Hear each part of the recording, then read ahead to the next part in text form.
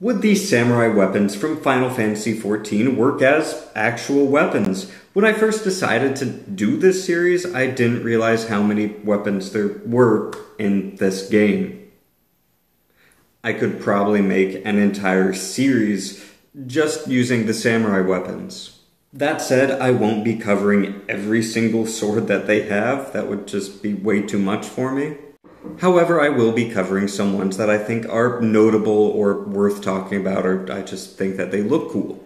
Starting with Tenguto, it has a curved hilt, which is definitely unorthodox for katanas. If it were one-handed, that would make a lot of sense, because you see this sort of thing in swords like the Talwar or Shamshir, and it's kind of to keep the blade more secure in your hand when you're going on a heavy swing. However, with this being a two-handed weapon, it doesn't make sense because two hands offer good security. However, design-wise, it's perfectly functional. I mean, it doesn't add anything, but it doesn't detract from anything.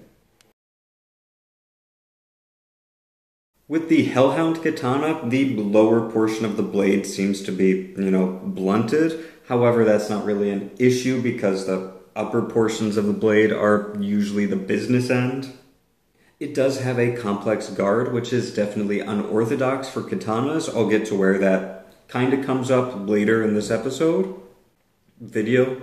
However, as it is, it seems a lot like a Swiss saber, which was a sword that existed and was pretty good, but, a katana form.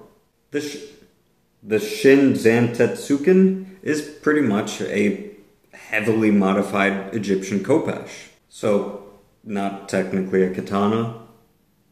Obviously.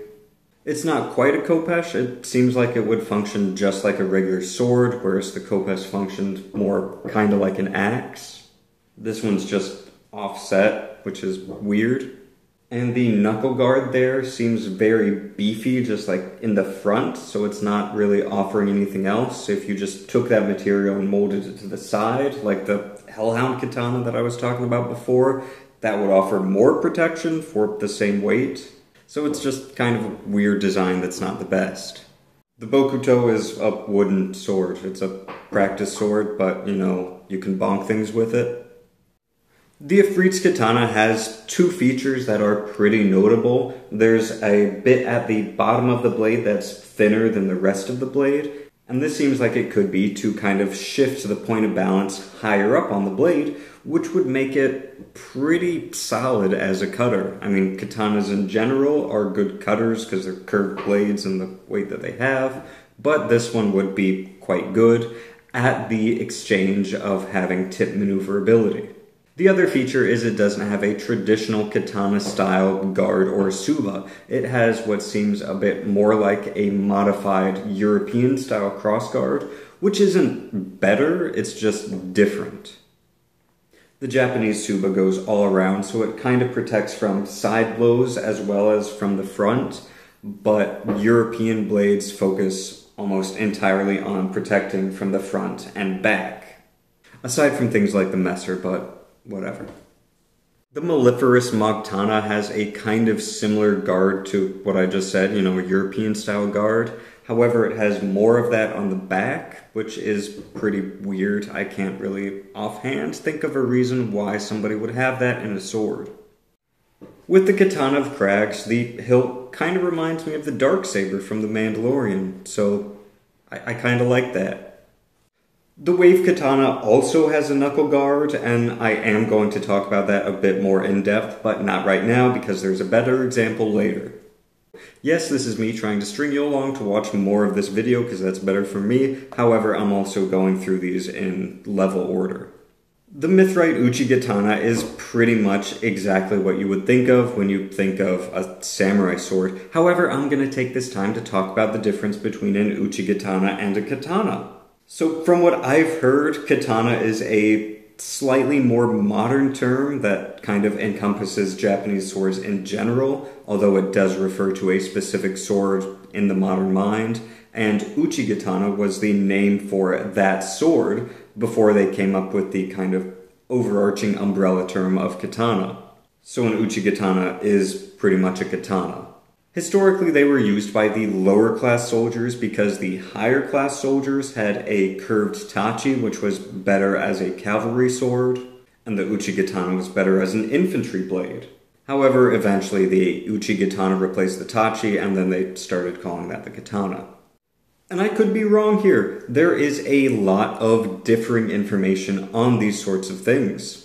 Like with the Odachi and the Nodachi, some people think that they're exactly the same sword. Some people give them marked differences. Anyway, Flame Captain Samurai Blade. I told you that I'd be talking more about the knuckle guard on these types of katanas, and now I'm gonna do it because this one looks more like the traditional Shingunto, which these had.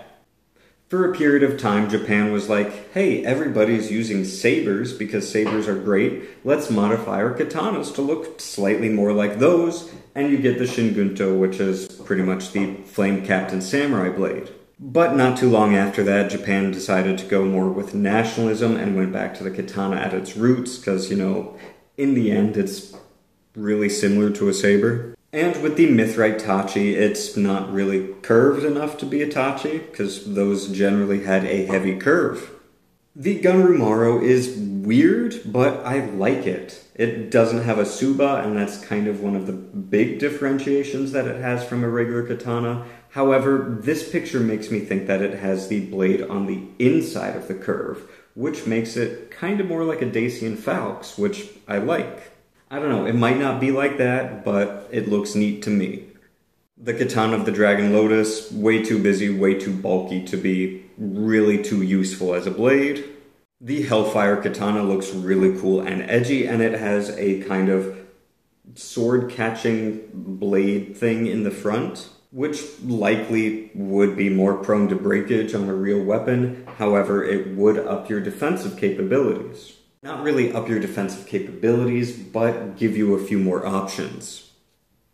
With the Tsukuyomi's Moonlight Chokuto, it is a Chokuto that was a kind of Japanese sword that was straight. Usually these had more complex guards, but I mean, it still works. The Nightsteel Katana has a longer outshoot in the front of the guard, which I criticized the previous sword for having that in the back, but in the front it makes more sense because, you know, that's the business end of... that's where you're pointing. The Empyrean Tachi is literally on fire, so that would be a little uncomfortable to hold.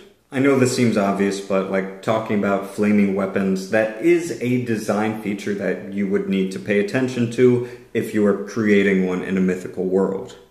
Amakura Ultima has the blade off-center, which is weird, especially when it's only held in place by two thin beams. That would be a lot more fragile than, you know, just a solid piece of steel. But that would put the weight more forward, so you could kind of do more axe-like cuts rather than sword cuts. So if it didn't break, it wouldn't be bad, it would just function kind of differently. With the Dwarven Mythril Uchigatana, I can't really quantify why, but I absolutely love this design. I mean, one notable feature is it has serrations on the top of the blade, and that's not really ideal. I mean, it's meh. But I just really like the design. The green, you know, kind of looks like jade, kind of gives it an older look visually. However, the design structure itself looks kind of futuristic, so it's like a really cool balance between those. I don't know, I just really like it. And lastly, the Crystarium Samurai Blade. This one is pretty weird. It's like a rapier grip on a katana, which if you use it like a rapier is intended to do, you know, fingering the guard, which kind of puts the blade more in line with your hands so that way you can thrust better. You won't really do this too well because even though katanas are great at thrusting, they're more designed for cutting. However, since these are two-handed weapons, you won't really be doing that, and using this design two-handed would probably be quite functional. Should I keep going with Final Fantasy XIV weapons classes? There are a lot more, and watch this Bloodborne video right here. And subscribe.